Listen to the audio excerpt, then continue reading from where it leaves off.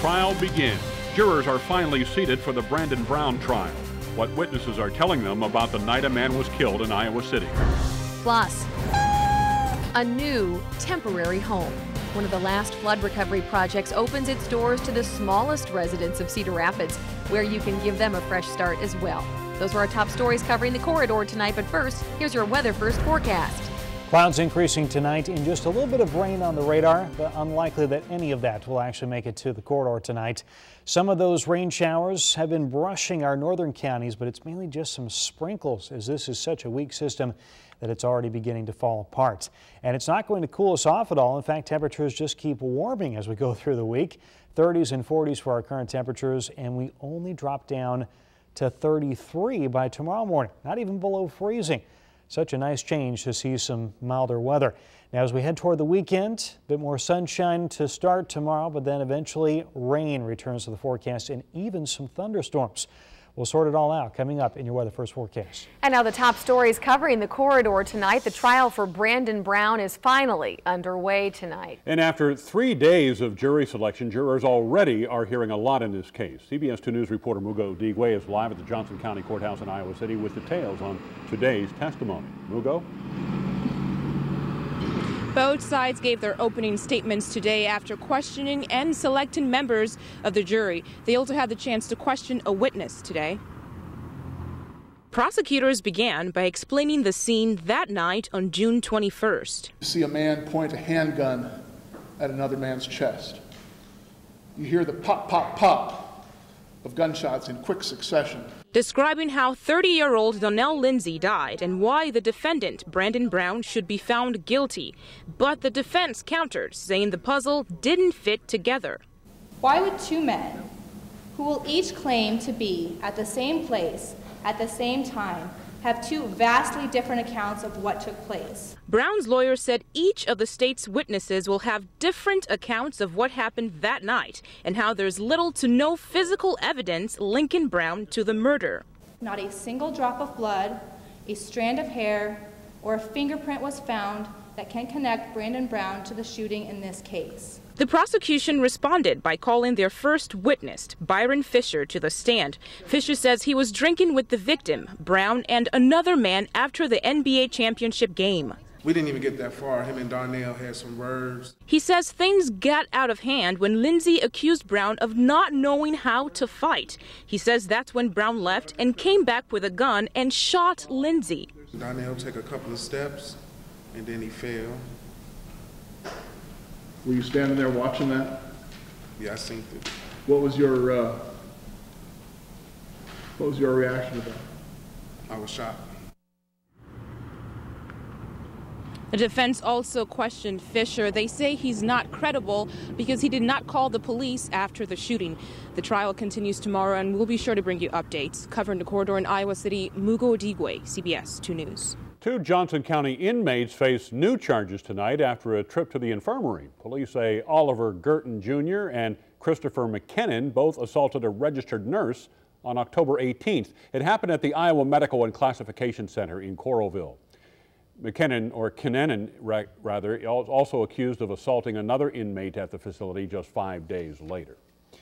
In Cedar Rapids, the doors to the city's new animal shelter are now open. It is one of the last flood recovery projects in the city since the floods of '08. CBS 2 News reporter Kim Wynn live at the new facility. Kim.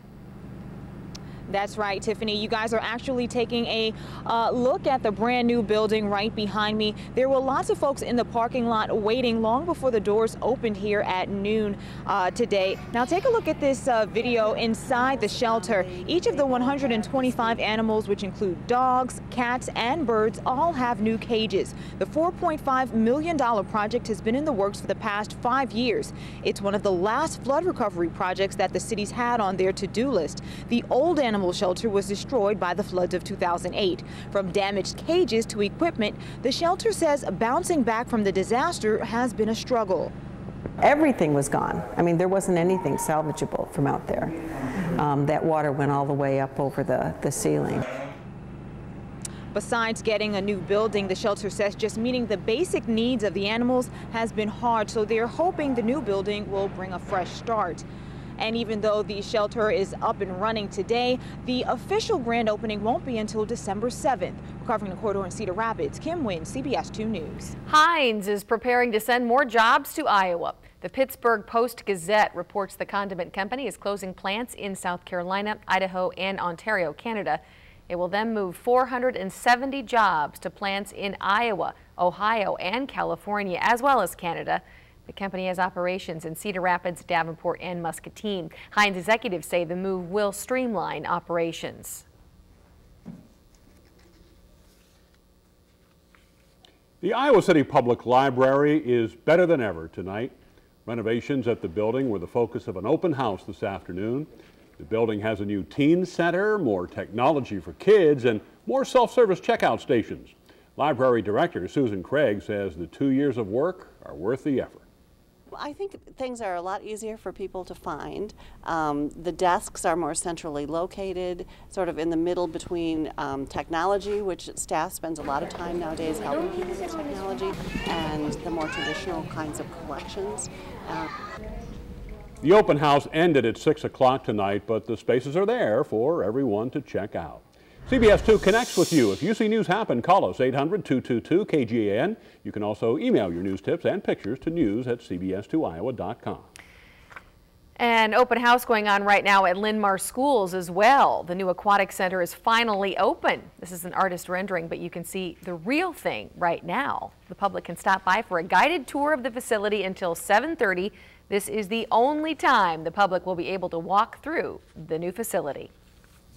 Hey, speaking of sports, the Iowa men's basketball team is back on the court tonight, already 2-0 on the season, but getting to that point was harder than most people expected. Still, voice of the Hawks, Gary Dolphin, is encouraged. Iowa needed a second-half rally to beat Nebraska-Omaha by 8. On the surface, it was a game that probably shouldn't have been that close, but Dolphin points out the Hawks were able to find a way to win, and that's something they struggled with last year.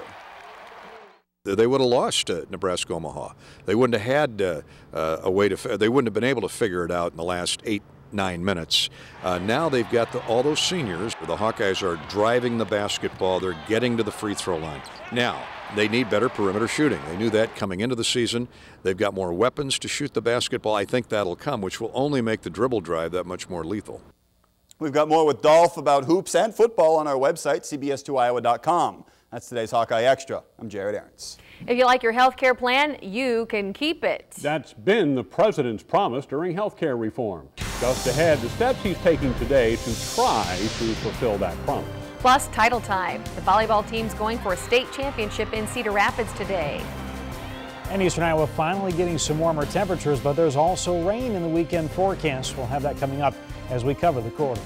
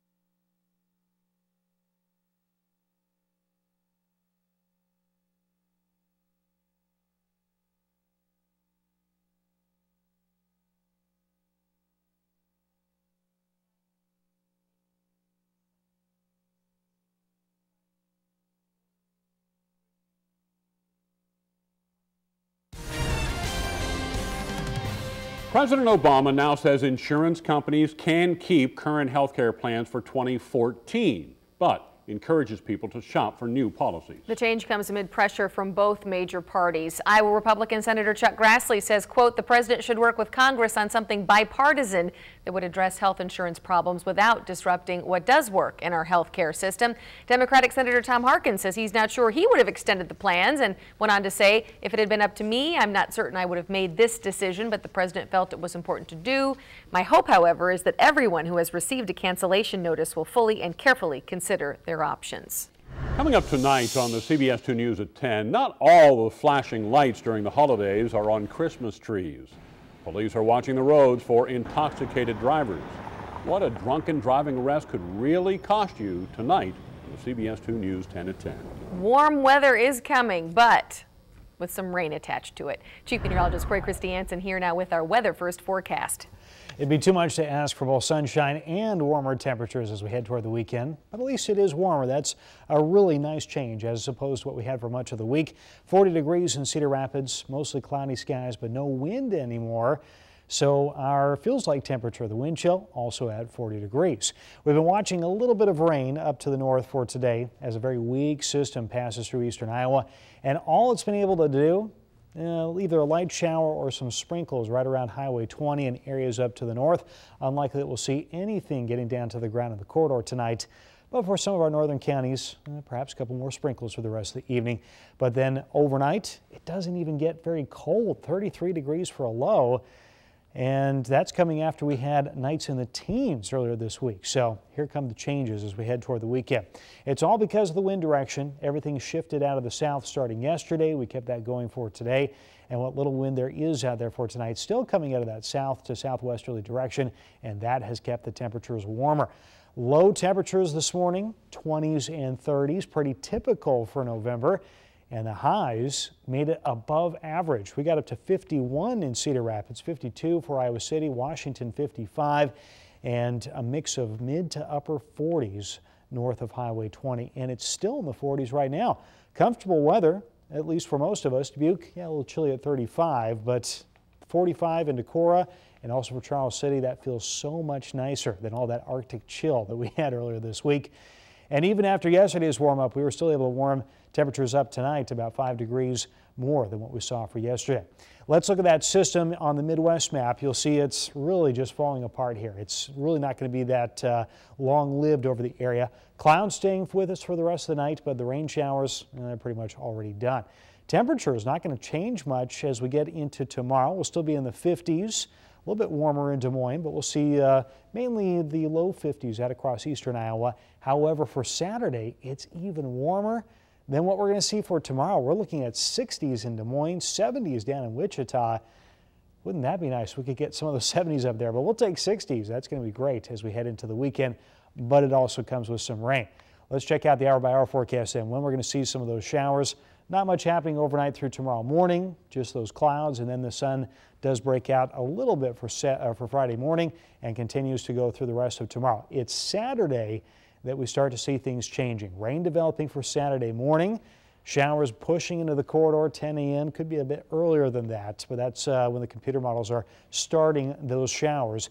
And this is going to be strong enough to even produce some thunderstorms for Saturday afternoon and Saturday night.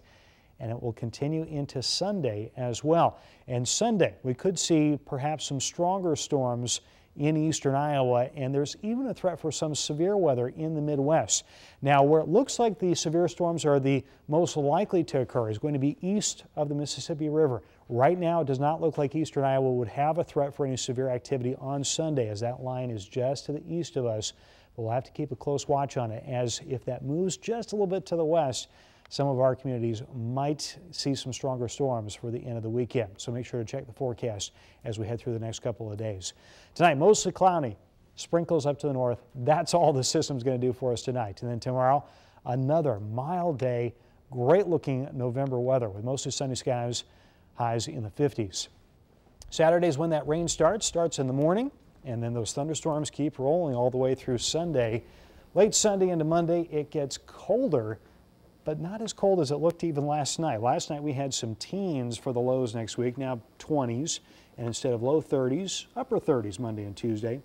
Yeah, it's a cool down, but could be worse. Wow, 60 degrees in Yeah. November. Very warm for this weekend. Very warm. We'll take it. Yeah, thanks. We are quickly closing in on our next Facebook Fan of the Week. Karen, Dottie, and Brian all have a shot at a good meal from Wild Hog Saloon and Eatery. We announce the winner tomorrow, so head to our Facebook page.